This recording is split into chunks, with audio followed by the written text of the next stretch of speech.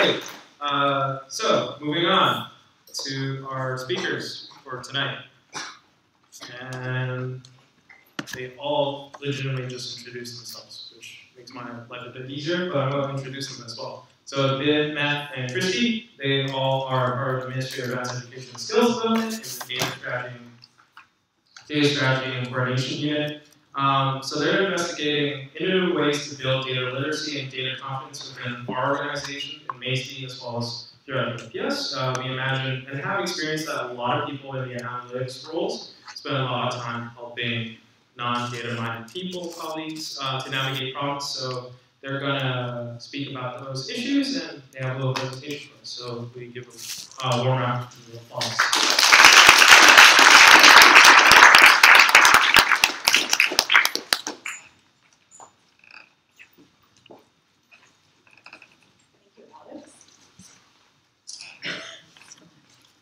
So as Alex mentioned, we are on a journey right now, and we're trying to figure out the best ways to increase data literacy and data confidence within the organization and beyond, and how to increase those things actually across the OPS.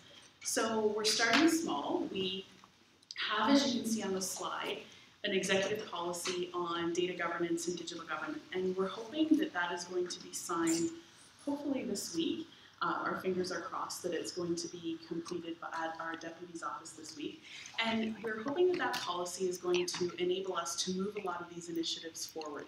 And those initiatives include things like open government, open data, making sure we have data in the hands of the right people. So we have moved along this continuum since we started developing the policy. There are a lot of things that happened that are helping us. So open data is helping us. Signing on to the open data charter is helping us. We have a digital office within the OPS that's also helping us move these things along, which is great. So as you can see, right now, we are just about to finalize the policy, and that is going to take us on the journey of our information management strategy within our ministry. And we are pumped about that. We're super excited because that's going to help us tie all the pieces of these things together. And that's one of the reasons why we're here tonight, because we really want to make sure that we have education and engagement and communication as part of this strategy and as part of our plan. So what we're hoping to understand from you guys is what are the things that are taking you away from your coding and from your analytics work. We know that a lot of analysts spend time supporting their other colleagues by helping them out with minor things that really they should probably be able to do on their own. So things like navigating pivot tables, or changing the presentation of charts. We know that people in this room are spending time doing that, and that's taking a lot of time away from answering some key research and policy questions that time would be better spent on. So we're going to take you through an activity, and those of you that have been attending these sessions for a while may have experienced the same type of activity before, because we are stealing shamelessly from slides that Alex gave us from previous presentations. So thank you, Alex. So you may be familiar with the type of brainstorming activity that we're going to take you through. So our objectives of being here tonight, we want to work with you to figure out what are some enablers and barriers to engaging in advanced analytical work due to those routine tasks from your colleagues that might not be as data-minded or might, quite frankly, be intimidated by using some of the tools. So we're trying to figure out what are the best ways that we can help them to increase data literacy and data confidence so that we can do the really fun analytics work that we like to do and why we're all here tonight. So I'm going to turn things over to Binh, who's going to walk you through the process of the activity that we'll go through. And then hopefully we'll see some of you at our breakout session. Thank you. Thank you, Kristie. Oops. So I am technically minded. I don't know which way is forward. Okay. We're actually really excited to have all of you here so that we can pick your brains.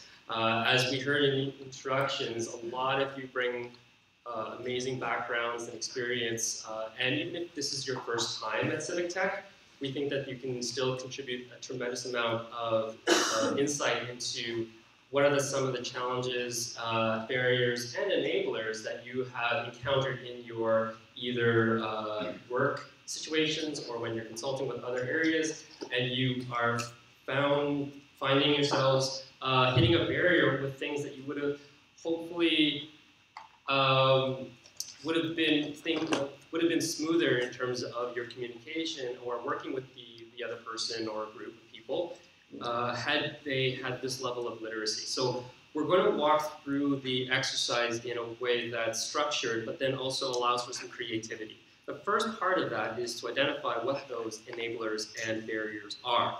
It's going to be a fairly informal and unstructured way, so you're going to be thinking about these things by yourself first, and then putting them together through a silent brainstorming exercise where you're posting them into different categories of either enablers or barriers.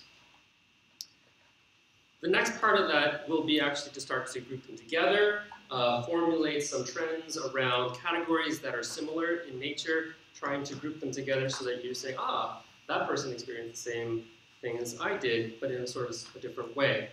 We are then going to start to unpack some of those and draw some commonalities around them, trying to label them in by overarching themes that kind of capture the essence of all of the groups of ideas that come out in a cluster of the ideas in the post-it notes. The next part of the exercise will actually be, in my opinion, the most fun part. It's the ideas bazaar. This was actually, when we saw this in Civic Tech's slides, we were like, wow, that's an amazing idea. So the concept is that once you've done that first part and you've gotten all the ideas around the enablers and the barriers, you come up with a key proposal around how to address either an enabler or a barrier. You then pitch that idea to another person, and that other person then synthesizes that idea and then rates it on the back. Then you go and find another partner, but you actually give your card to the other person to then pitch your idea.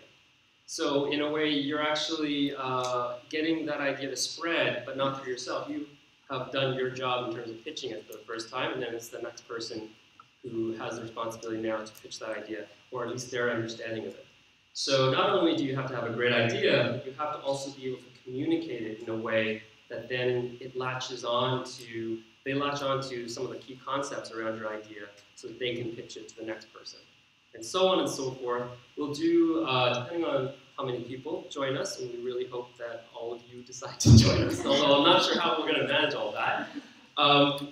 We'll rate the ideas across maybe 3 or 4 times, and maybe 5 times at the most. And then we'll sum up all those ideas and we'll collect them, and hopefully we'll have something really valuable that comes out of it that surfaces around some of maybe the top 5 ideas. And we can, if we have time, we'll present them back, or at least we'll send it out as part of maybe summary notes to the rest of the group. So that, in a nutshell, is the breakout session. We hope that it doesn't sound too intimidating. We'll walk you through it in a very gentle way. I've already explained sort of the broad strokes what to expect, but we'll walk you through it once you join the group when we go to the breakout session. Thank you for your time, and we really do hope you'll join us.